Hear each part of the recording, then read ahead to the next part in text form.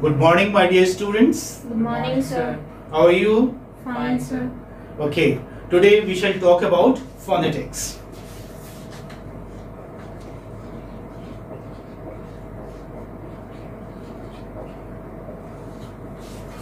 Well, the word phonetics comes from the Greek word phone.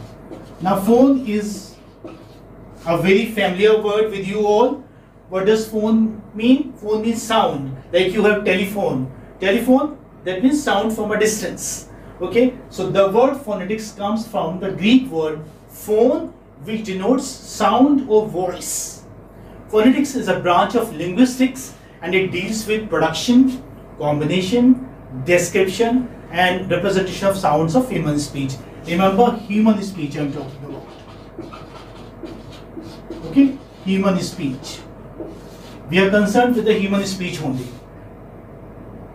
So I repeat, phonetics is a branch of linguistics that deals with production, combination, description and representations of sounds of human speech.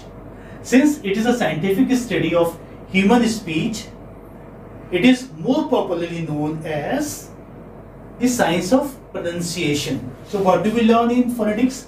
We learn pronunciation. Okay. So if you are really working hard and keenly trying to understand these symbols, these IPA symbols, I am sure you would be able to improve your pronunciation. So therefore, my dear students, if somebody asks you what is phonetics, then you may say that phonetics is the study of speech sounds. It is a science of pronunciation. Okay, so you understand what is it? Phonetics is the study of speech sounds, and it is the science of pronunciation. Science of pronunciation. Science of pronunciation. Is that fine? Yes, sir. Well, some students ask me, what's the need of studying phonetics? Why should we study it? Okay. So, if I ask you how many letters are there in the English alphabet? 26. 26. Well, the English alphabet, as you know, has only 26 letters. However, there are 44 sounds, and some letters sometimes are not pronounced at all. Why? Because they have a silent existence. So, can you tell me one or two words which have a silent existence? Honest. Honest, for example. Now here H is silent. And one or two more words? Walk. Walk, okay, walk. What is silent here? L is silent. For instance, talk. L is silent. So this is not the case with the Indian languages. For example, Urdu and Hindi. Whatever we write, we speak, and whatever we speak, we write. So that is why, it is very baffling for the second learners of English language.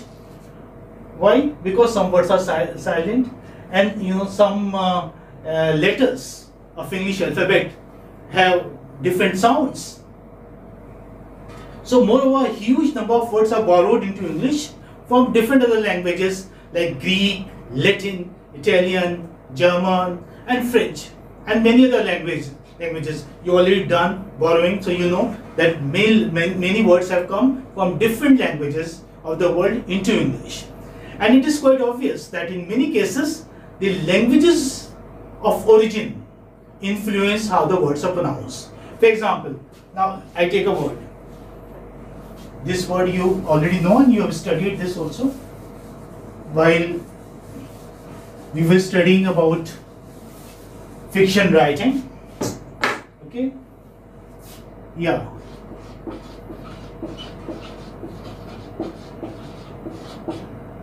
Now this would be, the spelling would be very baffling for an Indian student or for any second learner of English language, a non-native learner I mean. Even the pronunciation would be very baffling. Because what is the pronunciation? Denuma. Denuma. How do we describe it? We describe it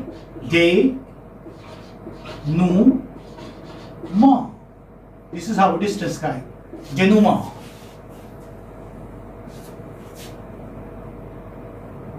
Do you understand this? Yes, sir. And like one who doesn't know the pronunciation might say denouement, which will be very absurd, very awkward, very weird. So this is not the case with Hindi, Urdu and other languages that we have in India, that are spoken in India. What we write, we speak, and what we speak, we write. Therefore, to solve this vexing issue, the International Phonetic Alphabet, remember this is very important. These symbols, which I have written here, they are IPA. IPA, International Phonetic Alphabet. International Phonetic Alphabet. Remember this always. Although, as we discussed, that there are 26 letters in the English alphabet, whereas there are 44 symbols, that is 44 IPA symbols. In International Phonetic Alphabet, how many symbols do we have? We have 44. Out of 44, 12 are vowels, 8 are diphthongs, and 24 are consonants. Okay? So therefore, to solve this vexing issue, vexing, why? Is this vexing and it's baffling, it's confusing, it's puzzling for the Indian students or for the second learners of English language. IPA has evolved these 44 symbols or sounds.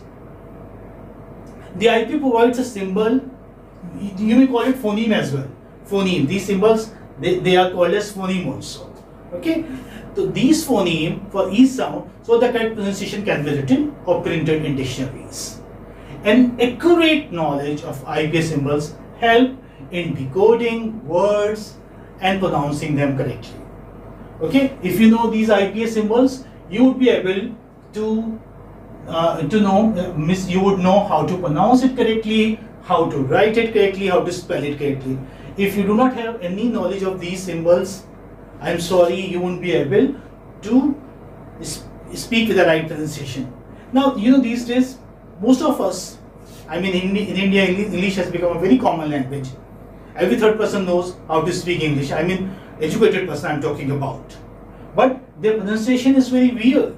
Why is it? Because they are not familiar with these symbols.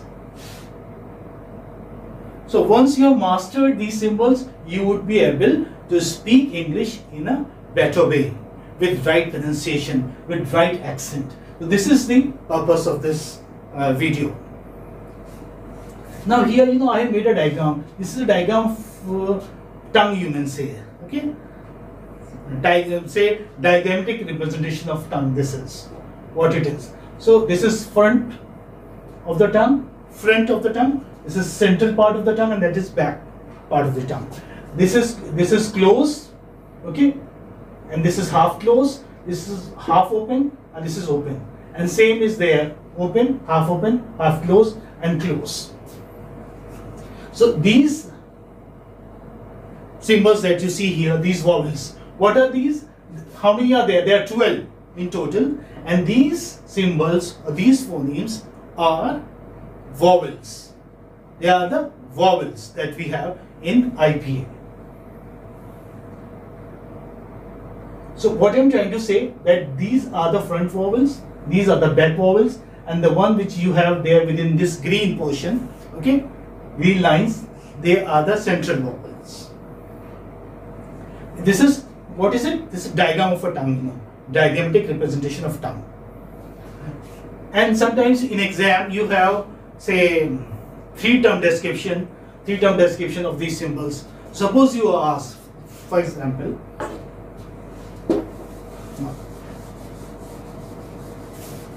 if you don't understand anything, please do not hesitate to ask, because this is like mathematics. If you know the symbols, if you know how to transcribe words correctly, if you know how to pronounce or if you know how to spell, you get 100% marks. And if you don't know, then what happens? You score very poor marks. So there are two extremes. Either you get 80% marks or 40% marks. So let us take this symbol. I. See, here it is marked. So you may see that this is front vowel. And this is front close vowel. Close position. And when you pronounce it, your lips are spread. E. Let me pronounce them for you first. E. E. This is long E. If you may notice that here there are dots. Here also you have dots against the symbol, and here too you have dots. There also. So you have these dots against 5 of these vowels. Out of these 12, 5 have these dots against them, in front of them. So what does that mean? That means they are prolonged vowels. They are prolonged vowels. These are all short vowels and they are prolonged ones. So this is E. Okay? This is E. I'm writing. So what is E? E is a front close unrounded vowel. Front close unrounded. Why? Because your lips do not see when I'm saying unrounded or rounded. When you say oo, your lips are rounded. When you say o, again your lips are rounded. But when you say e, your lips are spread. So this is front close unrounded vowel. Okay. And this is a symbol of this. Where do you have this vowel? E. E. You have in words like sheep. Just tell me 1 or 2 words from your side. Weak. Weak. Okay. Weak with double E, or say weak with A. Both have long E. Weak. Any other word? Eat. Eat. Good. Eat. Eat. Right? So all these words, they have this sound, E sound, long E sound. Well, we can do one thing. We can write the 3 different positions of this E, like eat, as he said. You may have this initial, medial, and final. Side by side, we shall understand these symbols. Okay, the 3-term description, and we shall also discuss the 3 different positions: initial, medial, and final. Because sometimes in exam you are asked like this. Earlier I was just writing it arbitrarily. Then I thought that it's better to write all the 3 positions. Though all the symbols do not have all the 3 positions, but E at least has E, eat, as he said.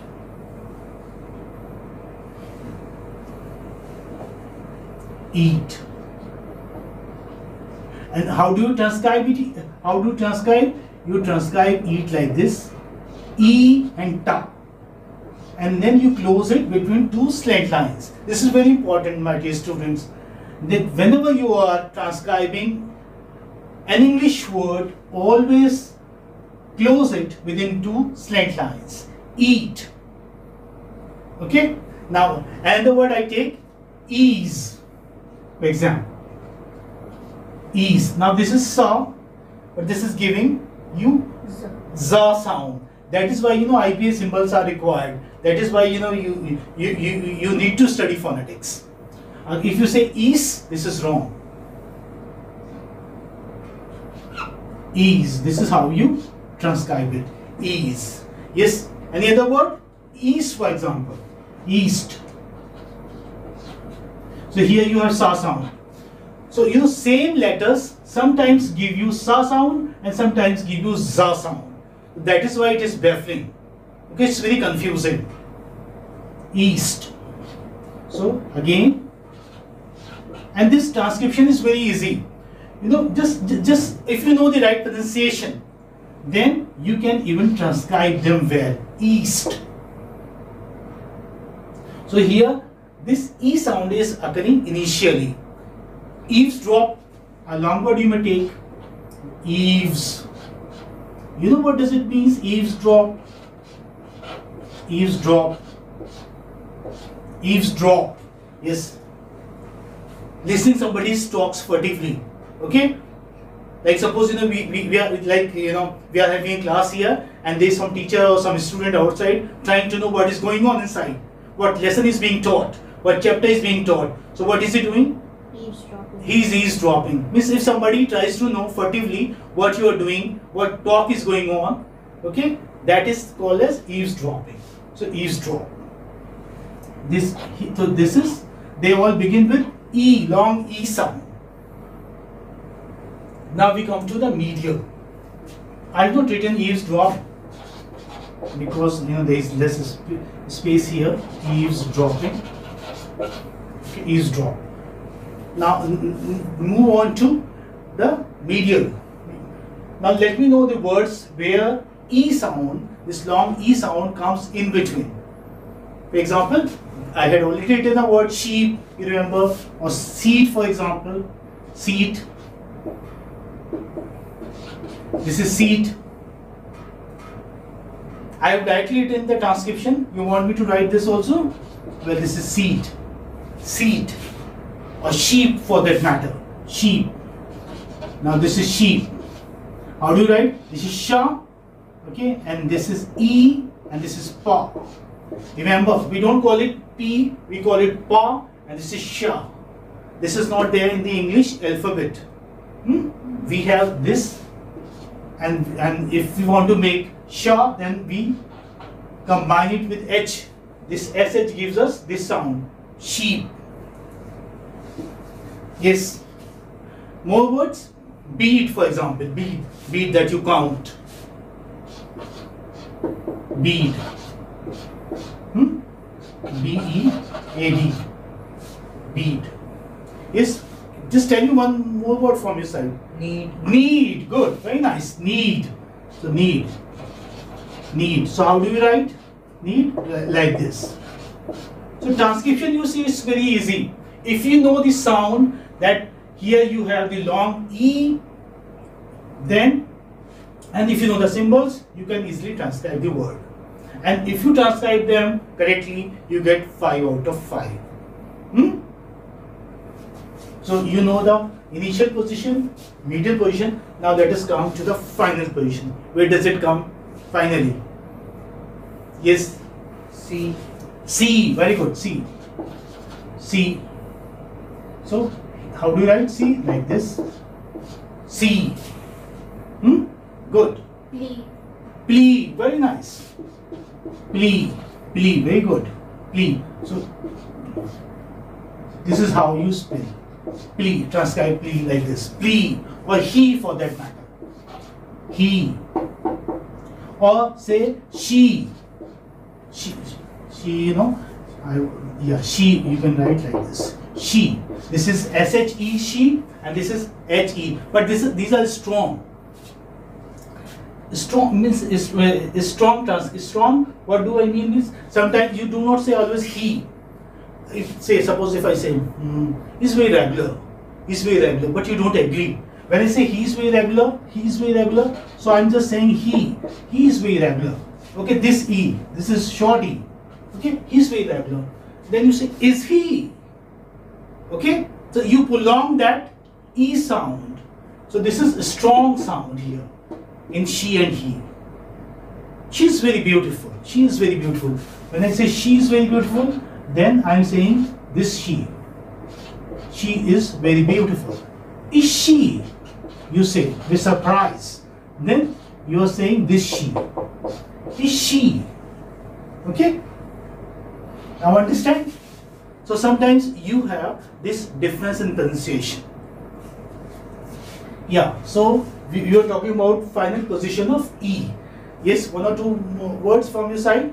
Fee, for example. The school fee that you pay, the college fee that you pay. Okay? The tuition fee. Fee. Fee you write like this and you transcribe it like this. Fee. Hmm? And your same rule goes with me also. Me and me. Sometimes you say me and sometimes you say me. Hmm? You were absent yesterday. Me. So when you are saying it with the emphasis, then you are pronouncing it strongly. That means you need prolonged E. I hope you know this. Yes, sir. Yes. This is easy. Yes, sir. Is there any problem anywhere? No, sir. No, sir. I hope you will be able to transcribe. Yes, sir. You know, now we are just trying to know the symbols. I'll tell you more words in fact. Okay? We'll be doing more words. But this just for the time being.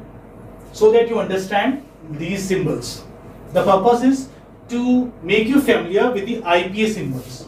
My purpose is to make you familiar with the IPA symbols. Okay? And we have started with the vowel sounds. Shall I rub it off now? Yes, You know, sir. because we'll be moving on to say shortly. Now it is, you know, very easy to transcribe words with this short sound. This is a long sound, and if you put two bars, remove the dots and put two bars. These slant lines are prerequisite. You cannot avoid them. You have to have them. Otherwise, you know, the examiner would cut your half marks, deduct half marks.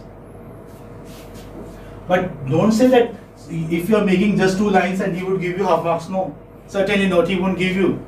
But if you write something like you have written eat like this is correct. And if you have not put it or closed it between the slant lines, then he would give you only say 1 out of 2.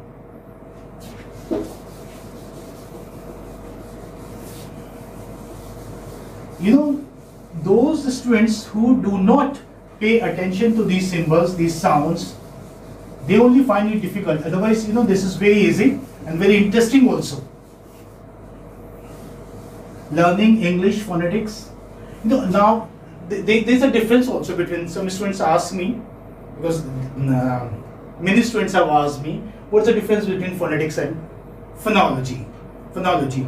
Well, when we are talking about these symbols, these 44 symbols, 44 sounds, irrespective of any language, then we are talking about phonetics.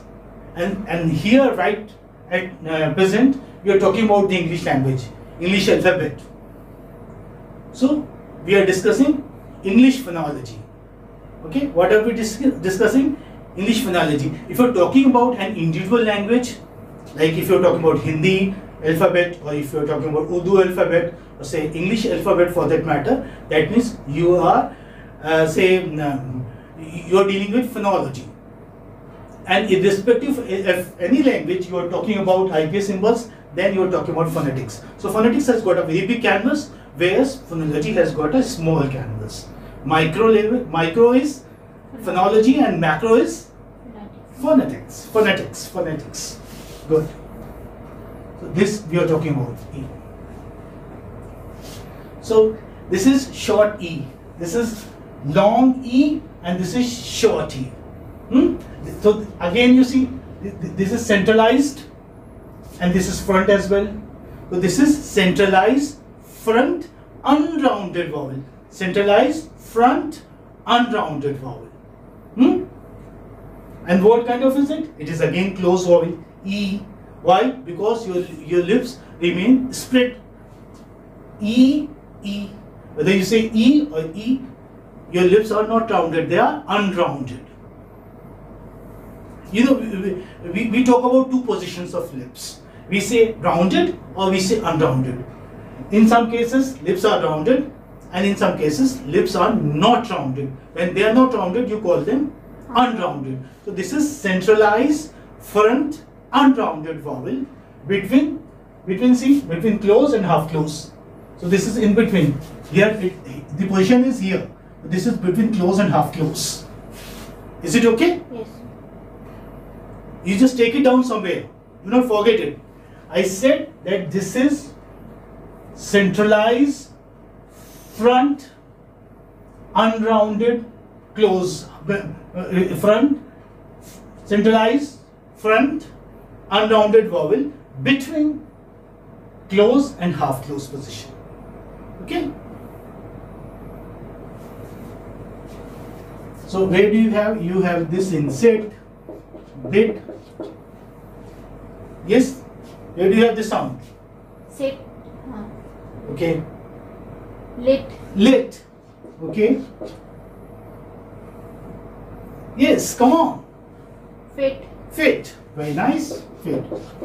Why not we do it the same way the way we did earlier? Initial, medial and final positions. Initial, medial and final. So yeah, it occurs in it. Okay. It. So here you have it is. I'm not writing words, okay? You know that you can very well guess that this is. Do you want me to write? Well, this is. This is English, and this is also English. There is no change in fact here. And these words are very easy to transcribe. Why there is no change in them? It is and in, for example. Here also you don't have any change. Just the same way you write in English language, and phonetically also write the same way. So you know the initial position of E. Yes. Now let us come to the medial position. You already given me words like sit, you said. Sit again is written the way you write in English. You write phonetically also the same way. Sit. Hid. Hid. Achha, one thing I would like to tell you here, you know, I have deliberately written H with capital. Why? Because in English language you write like this, when you begin a sentence.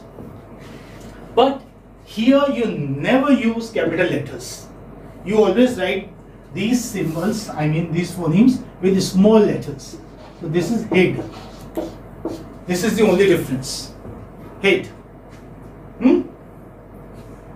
Is it fine with you or not? Yes, sir.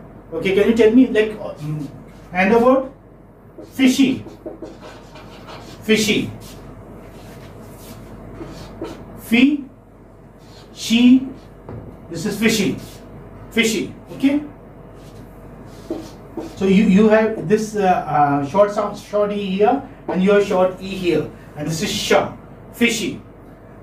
Now there is one more position left, that is the final position, okay? Let us do the final position. Yes. Yeah, where do you have? Can you guess any word? Very, for example. He is very smart. So how will you write? Very. See, this is very. This is how you spell it. So this is how it is written. Very. This is, you know, this is very short. This is called as shua in English. What do we call it? Shua.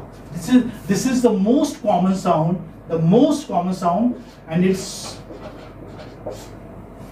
Means when I say most common sounds means it occurs almost in every third or fourth word. You would find it. Sure. This is a very nice sound. Very okay. Yes. More Tiny. words? Tiny. Tiny. Okay, tiny. So tiny you write like this. Tie and knee. Tiny. Okay, tiny. This is how you write.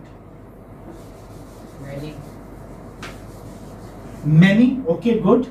Many you write like this. But this is, you know, again, you know, this is how many would write, but this is not the right pronunciation. We don't call it many, we call it many. We call it many. Okay, why? The same sound you have here, 10. This is not 10, this is 10. This is many. Okay? It's not a broad sound. Here you are add, but this is this sound.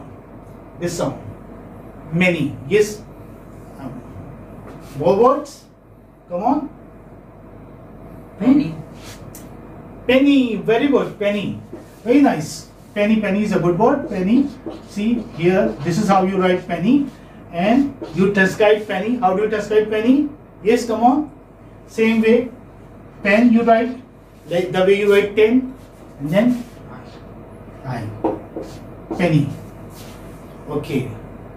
So you have learnt two vowel sounds, E, long E, and short E. And we have seen the initial, medial, and final positions of all of these two. And besides this, we have also learned the three-term description. Three-term description of these vowel sounds.